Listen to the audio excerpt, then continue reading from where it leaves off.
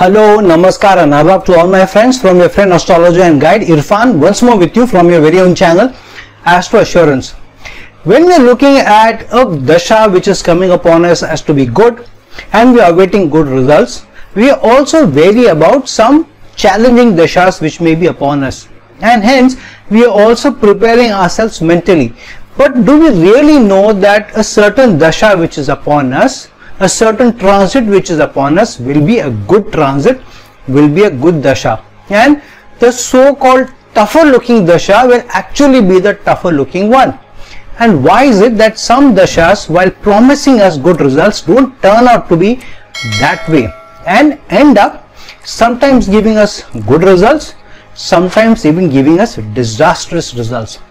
The reason being is because we get too caught up in this thinking, in this philosophy, that whatever we face, good or bad in this world, is because of our purva punya or a purva karma, which is a past karma, and that too of a previous ending, a past lives. But is that the truth? Are all the challenges and all the goodies that we get in life only because of the purva punya or a past karma of our past lives alone? And will all the goods or bads come upon us only because of past lives? How about a karma for this life itself? And there lies the key where many a times astrologers may go wrong, because they don't know much about your karma in this life. An astrologer may tell you that this next coming dasha is a great dasha for you, this transit is very good for you, good job, good marriage, good success in business, good time to launch a new venture and all that. And then you follow the astrologer's advice and nothing happens. In fact, contrary to what the astrologer has said, or contrary to your expectations. Why does that happen?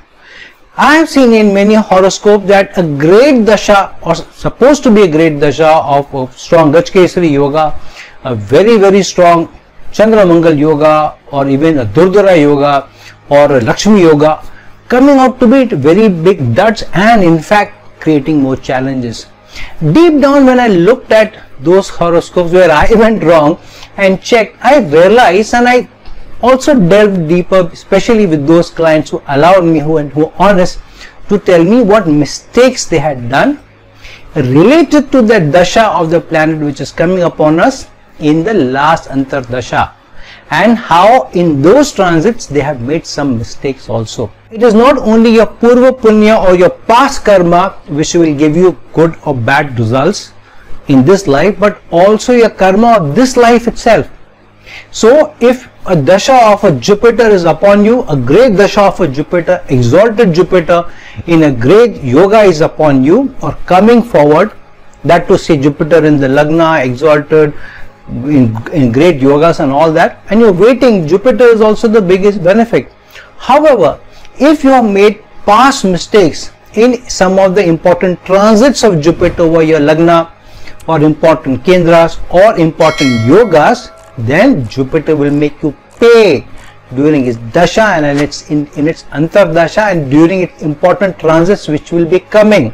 So if you are assuming everything will be hunky-dory because of a good dasha is upon you, but in the antar dashas or the previous transits of that planet over important houses, especially kendra houses or important yogas or doshas which have activated those, if you have done anything wrong, anything challenging to others, fellow human beings, then in fact that particular planet will make you pay in its own dasha rather than giving you great results. Hence, sometimes a great sun placed very well in your horoscope and you have started doing very well may raise you to the heights and give you an opportunity.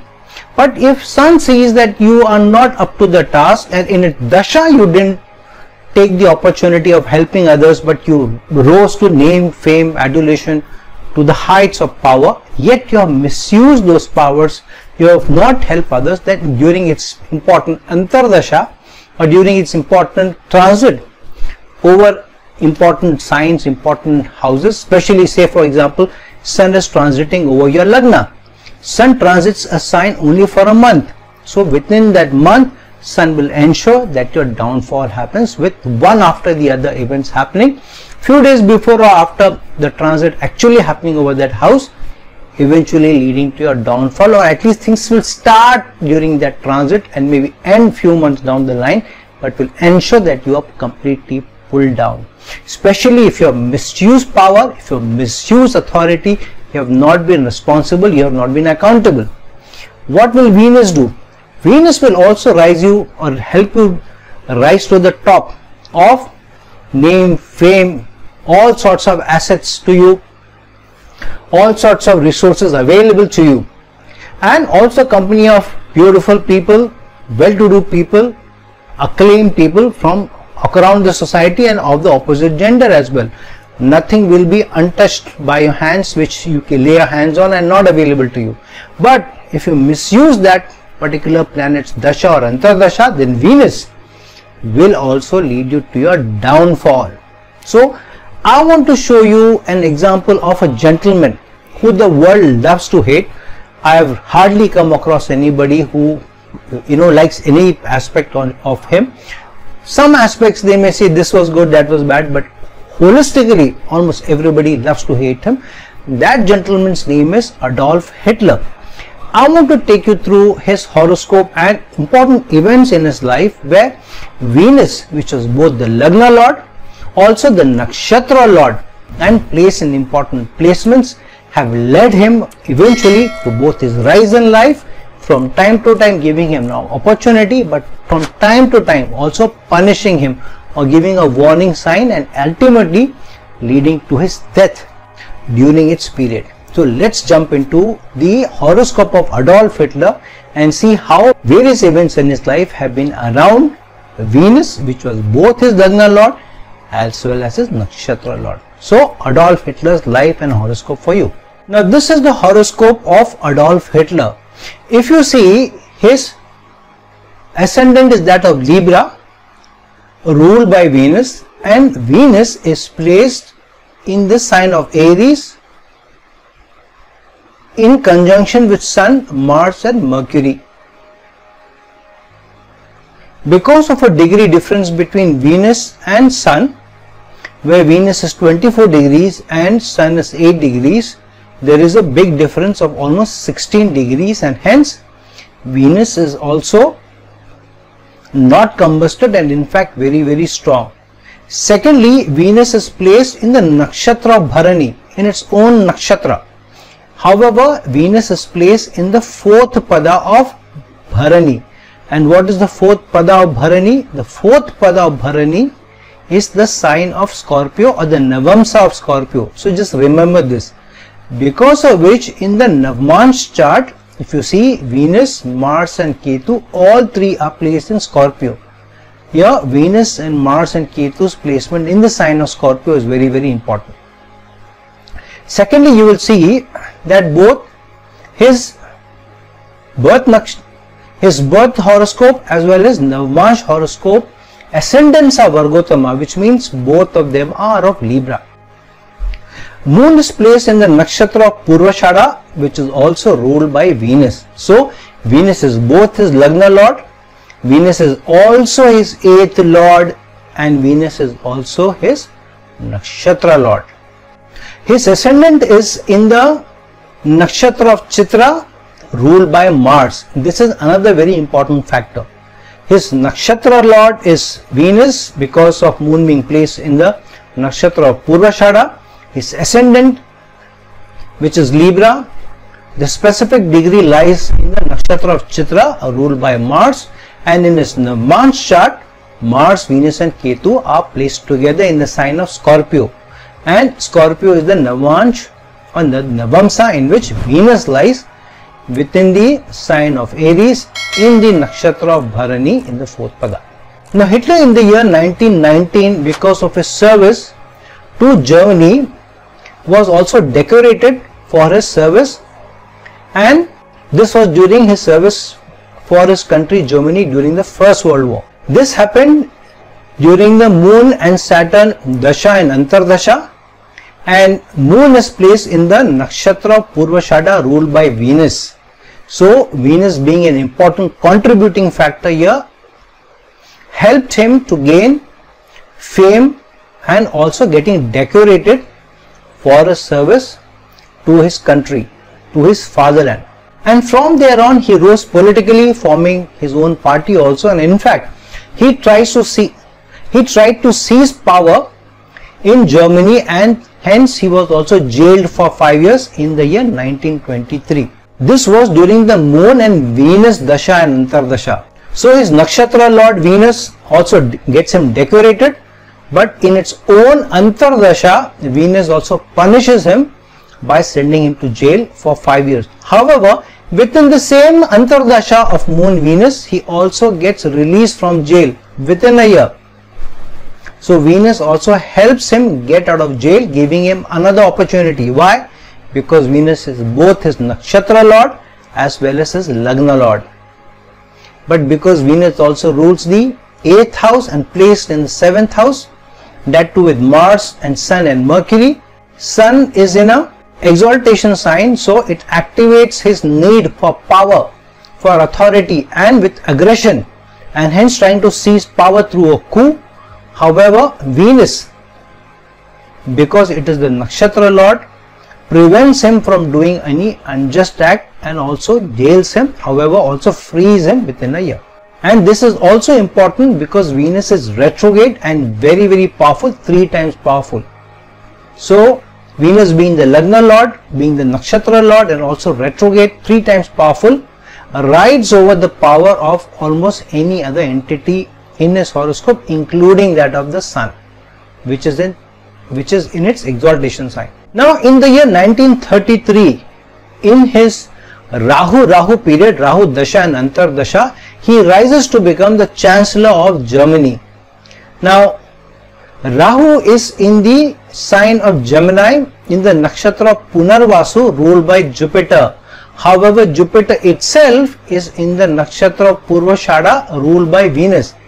However, Rahu and Mercury both in his Navman's chart are in the 8th house in the sign of Taurus, and Taurus sign is ruled by Venus, and hence during his Rahu period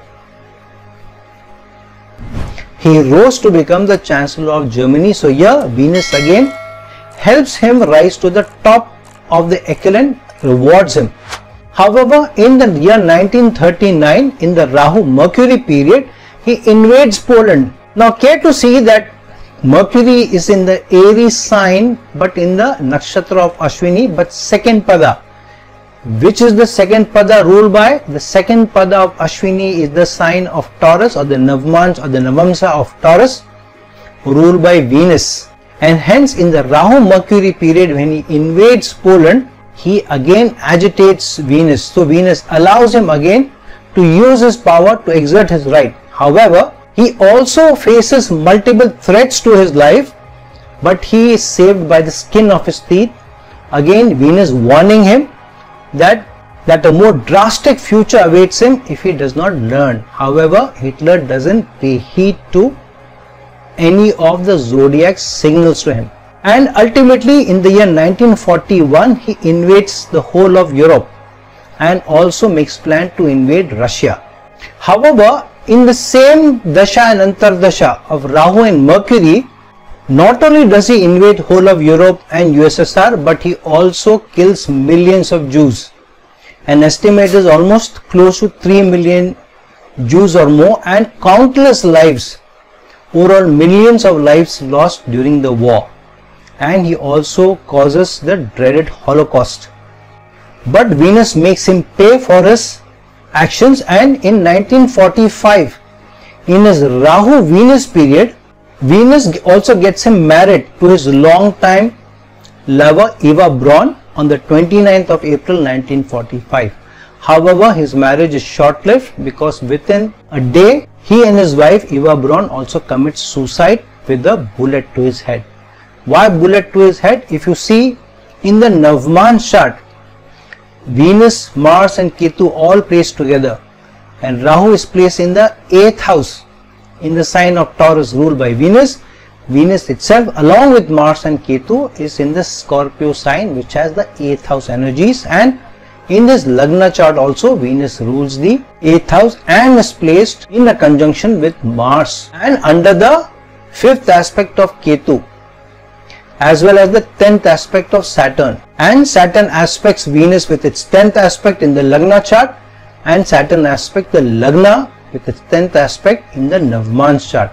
And Mars helps the punishment because Mars rules the nakshatra of Chitra, which is the ascendant nakshatra ruler. And Venus ultimately punishes him in spite of being both the Lagna lord and the nakshatra lord, and having given him a rise to fame, name and power and influence, and even getting him married to his lover during its dasha or antardasha, or during important phases of other antardashas of planets which were placed in the nakshatra of Venus. So friends, on the face of it, when you look at such lives, and you can look at countless lives of such people who have got huge ups and downs in their lives, you will always see that a certain planet, especially if it's the Lagna lord or the nakshatra lord, or having an important yoga or dosha in the person's horoscope, will give the person huge name, fame, rise, power, prosperity, everything. However, many times if you misuse the power, the influence that the planet has given you, you don't stick to your karma, you don't stick to your duty, you move boundaries out of ethical boundaries, out of ethical reasons why you're born, you forget the purpose of life, then the planet will, as a reminder, give you challenges, give you problems in its dasha, antardasha, and during its important transits. And the same thing happened with Hitler too. Venus, Mars and Mercury all were transiting over the sign of Pisces, which constitutes the 12th house at the time of his death. And Moon was transiting through the sign of Scorpio, which in the Navamans chart is where Mars, Venus and Ketu were placed together. So during its Rahu and Venus dasha and antardasha, it got him married, got him killed, and also during an important transits when Moon is involved and over the nakshatra, over the sign of Scorpio, and the ascendant nakshatra is of Chitra, ruled by Mars. And Venus has 8th house energies both in the Lagna chart by virtue of ruling Taurus, and Rahu and Mercury are placed in the sign of Taurus in his Navamans chart. So you will see that when you look into your own horoscopes also, the time of good rises in your life, good successes in your life, and also challenges in your life, the same planet which has many a times rewarded you may also have been involved in your downfall, in your challenges and your issues. It is not that it will always be involved. Sometimes a bad dasha may actually be something which pulls you down. A malefic may be pulling you down. A dosha may also be pulling you down. Important transits of others may also be pulling you down. However, if a planet has given you very good results, it may intervene, not allowing the other challenges to come upon you unless it feels you deserve that downfall, you deserve that loss, and hence you will find that that planet also is either transiting over your Lagna or important signs, or is involved in some way in aspect or in conjunction with the dasha or antardasha of the planet, which has given you the ultimately downfall and the challenges and the problems. So friends, don't let your guard down. Don't assume only your purva punya or purva karma is what will give you challenges or issues or good results or bad results. Your karma of this life will also affect what good results you get, what prosperity you get, or your downfalls may happen and may even get you killed. So understand your horoscope very well. Keep on the right path, keep on the ethical path, serve humanity, if not for doing anything, not for doing anything related to humanity or purpose of life, but at least to serve you better and to get you a better life to live. So friends, like this video, share this video, and if you're looking for a personal consultation for me, please reach out to me at the link given below. Till some other time with some other video, this is your friend astrologer and guide Irfan signing off.